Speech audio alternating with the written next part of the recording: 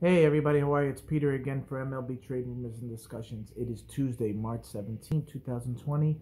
Again, I'm going to try to keep this going every single day for the rest of the year. It's like I told you guys, but we don't know when baseball is starting, but I told you we're going to speak every single day, even if it's for 5 minutes or 10 minutes, even 3 minutes. I'm sorry if it's boring, and I'm sorry I don't have a lot of things to say anymore because we spoke about this a million times, but I'm still going to talk about every team every single day, just for the fact that I do not want baseball to go. I'm going to do my fantasy draft soon too, so I'm very excited to do that. And if you guys have any questions to me about fantasy, let me know, because I'm dying to do that. And actually, somebody asked me about doing fantasy, but if you can hear me, I didn't get the invitation, so hopefully you can send it back. Anyway, let's talk about today, which is day 5, and talk about the 15 who I wanted to speak about, and that's the Atlanta Braves, okay, alphabetically. The Atlanta Braves are a dangerous team, okay? They were a dangerous team last year. Let's talk about their best player, and usually Freddie Freeman would be that guy, but Acuna really is their best player. Acuna is a monster. This guy can bat third, but he's pretty much a leadoff hitter. He got a great glove. The guy can play. He's fast, he's smart, and he's a freaking baby. And this guy, and I mean a baby in age, he can play. He is their franchise. Look for this guy to just get better and better, right? Which everybody knows. Freddie Freeman has always been a fantastic first baseman. The guy just has a great eye, and he will always just continue to be just their solid rock as a team. However, Freddie Freeman has had protection in the last few years, not for the best, right? He's had protection in Markakis. That really, to me, isn't protection. I'm looking for protection, not just of Acuna, because I like Acuna batting first.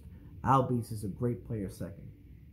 Freeman is your third, but I'm looking for a guy who can come forth and just make them pitch to Freddie Freeman, almost like Goldschmidt reminded me of Freddie Freeman back in the day, where he didn't have that guy behind him that can really rake and scare the hell out of somebody. And for example, when Goldschmidt was there and J.D. Martinez was behind him for that very short time, you just seen a different team, right? There was a reason why they made it to the NL Championship.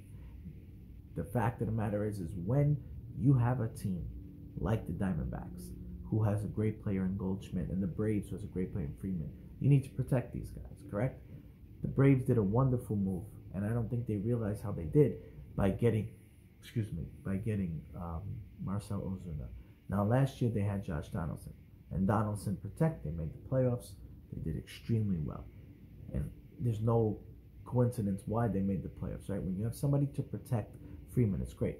However, to me, Marcell Ozuna in that ballpark is going to hit 40-something home runs. He is going to rake. Remember when he had that year in Miami where he just destroyed? Look for Marcell Ozuna to protect Freeman this year. So think about that. You get Acuna, whether he hits a home run or a double. Albies either moves him over or gets on base. Then you got Freeman. If you're like, oh shit, I don't want to pitch to Freddie, sure, welcome. Now you got Ozuna for a 3-run homer. Okay, if you feel like you have a tough lefty on the mound and you want to go after Freeman, great. Freddie can hit. So you guys, they have the opportunity to have that lefty righty big crazy matchup that they will. So that's tough on a pitcher. In that ballpark for Ozuna, it's going to kill. He is going to get himself a 3 to 4 year extension. It was a great move by him for not signing the deal. He bet on himself, and if he stays healthy, it's going to cash in. Okay? It's hard to get 40-something home runs now because obviously there's no baseball. But if he played a full year, he would kill. Just wait till you see what he's going to do there. And on top of that, the Diamondbacks got rid of Dansby Swanson after they drafted him. He's not living up to his potential, but he's not terrible. I'll take a 270, 15 to 20 home runs from a shortstop any day if he's on the bottom of my order. Okay? Camargo can play. They have a team now, and the move for Denard was a smart move also, right? To have a catcher, he's a veteran, he knows how to catch pitchers, and then you sign 2 veterans in Cole Hamels. I really don't care about Felix Hernandez, but you can always use the veteran leadership. But Cole Hamels still can play. So, if Folty can pitch back to the way he can, and you have Soraka and all these guys, you have a team. You have a team right now that the Braves are very scary, and that NL East is no joke. When the Mets can pitch, the Nationals are your champions. The Braves can play. Philadelphia, Girardi's going to turn them around. That's 4 teams that are scary. And the Marlins obviously are not going to go anywhere, but they're not the worst team in the world. You know, they still got some players. But that's a 4-headed monster right there.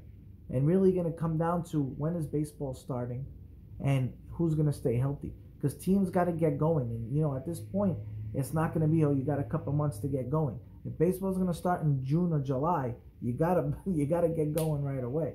So I like the Braves. You know, I like what the Braves can do. I like the move for Ozuna. I think it was a wonderful move. And I tell you, that's not a team I want to play against, you know. 1 through 7 is really going to be able to hit. And the first 4 guys are scary as hell. Albies is a really good ball player. So, and the Braves signed him to a team-friendly contract this last year.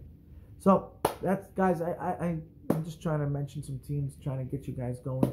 And if you guys want to talk about fantasy baseball, let me know. Anyway, I'll talk to you guys tomorrow.